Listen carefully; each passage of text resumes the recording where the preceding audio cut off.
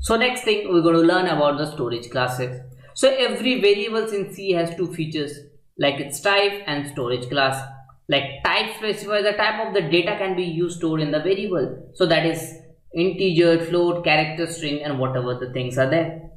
Similarly, and storage class controls two different properties of a variable, that is lifetime determines how long a variable can exist, and scope determines which part of the program can it access.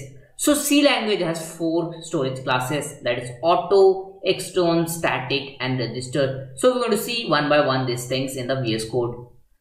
So if I see, auto has storage class, storage in stack, and initial value is going to be garbage and scope within the block and life with end of the block. So these things we're going to see in the VS Code. What does extern storage, that is in the data segment, initial value is going to be 0, for static initial value is going to be 0, global multiple files within the block, and till the program ends, that time this values life is. So we're going to jump to the VS Code and we're going to see first the auto, why the auto keyword, these are the keywords we're going to see and what the storage classes means basically. So we're going to go to the VS Code and see there. Let's jump there and see it. Let's see the auto, register, static, extern keywords one by one. So for that I'll create a new program and we'll name it as 41 and write auto.c. So these are the storage classes. What is the thing we're going to see? So static storage classes are the variables.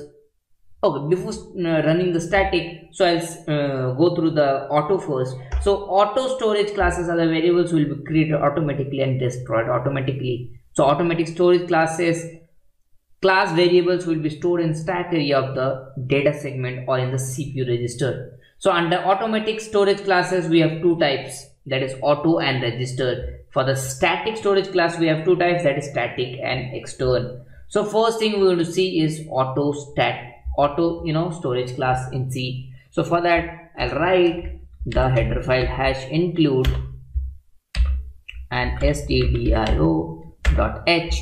Alright. So here I'm going to write the main function. Let's write the main function. Okay, before writing the main function, let's write one function. For that, let's write void and name function be abc. So this is the function I have created. Alright, now here let's define it with the auto. So auto int a equals to 5. So what does it mean? We'll understand as the code go up, like we move forward. So I'll do increment a plus plus and I'll print the thing. So I'll write printf and I'll write, go to the next line, a is equals to percentage d and it's going to be printed in a, right?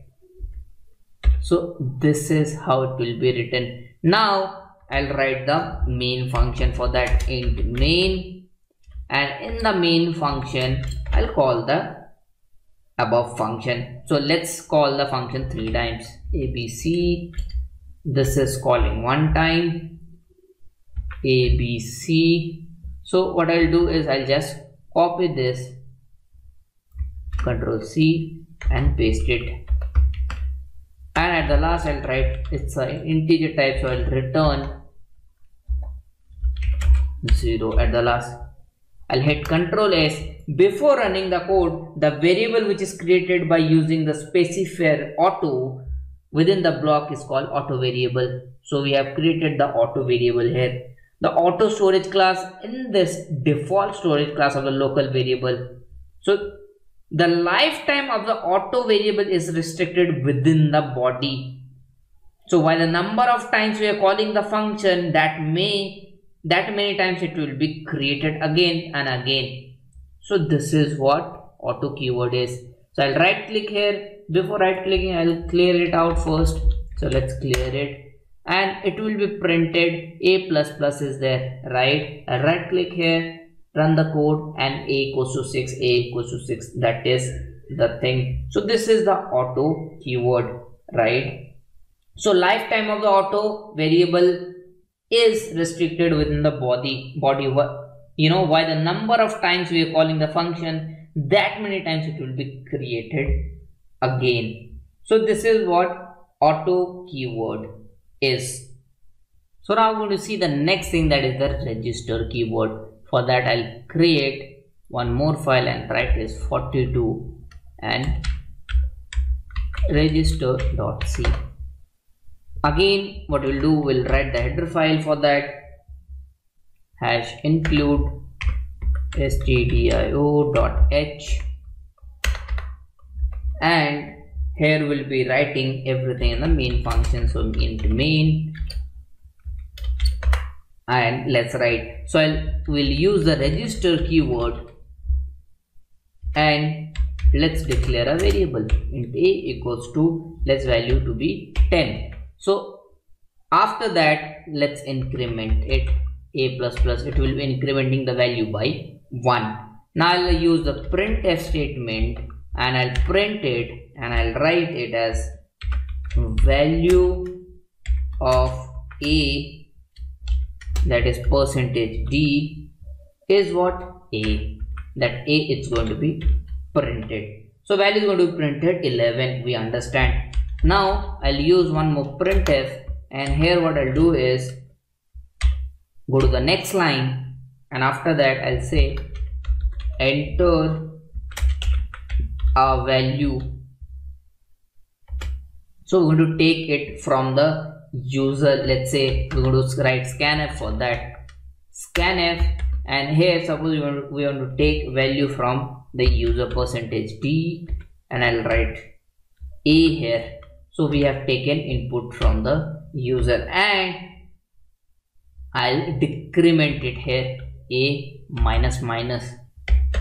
Alright, now here we again going to print and see what value it's giving out. So let's go to the next line and I'll say value of a is going to be percentage d, and that is going to be stored in a. So this is the use of, what is the use of register keyword? So it's a special kind of variable that stores in the CPU register. The advantages of register variables are faster than remaining variables. The register storage class is used to define local variables that should be stored in the register instead of RAM. This means that the variable has maximum size equals to register, like usually one word, and can't have unary, like that is ampersand operator applied to it. So this is how we write. So if you see, one thing to note here is register storage class specified first recommended by the compiler to hold variable in CPU if that memory is available or stored in the stack area data segment. So if you don't understand this thing also, that is completely fine. So this is how this register keyword we use basically. I'll hit Ctrl S, I'll right click here. Before running the code, we can understand 10 is going to be, a is going to be printed as 11, and it's going to ask me value here. So I'll give some value and it will show some value to it also. So value printed is 11 and it is asking for the value because we have scanf, we use scanf. Let's give value 50 here. So it will be decremented and it will be showing 49, right? After I hit enter, it didn't show the value. So some mistake we did. So I got the error in the scanf. We didn't pass the address. We have to pass the address, right? So here we pass the address, and I'll save the code, Ctrl S. I'll right click here. Before running the code, I'll clear it out. I'll write clear. It will look better. I'll click right click, run the code, and here you can see, okay, one thing you can see that is showing error. Because why it is showing error is because the register keyword is obsolete now and has been removed in the recent versions of C standard. So it is best to avoid it. So no use of learning about register. If I remove this keyword register, if you'll see, then it will run very smoothly. I'll hit Ctrl S. I'll right click here, run the code. I see values printing to be 11 from 10 to 11. Now it is asking for the scanf, it is asking for the value. Let's enter value 56. So after 56 entering value, it will decrement it and it will show 55. So it is showing. So what I found after that is that register keyword is obsolete now and has been removed from the recent versions of C standard. So the C standard I am using, that is the latest versions. So that's why it is showing error. It has been removed from the compiler. So this is all about register keyword. Similarly, if you go and there are keywords about we talked about auto and register.